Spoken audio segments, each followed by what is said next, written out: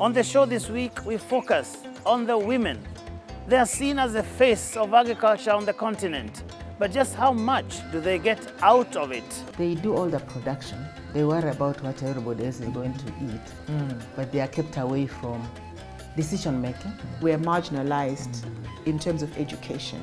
And then it starts there, and then at a tender age, she's getting married at 14 years of age.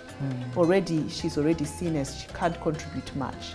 Most often they are marginalized groups with very limited access, although they play a critical role in terms of food security and nutritional security at the household level and at the community level.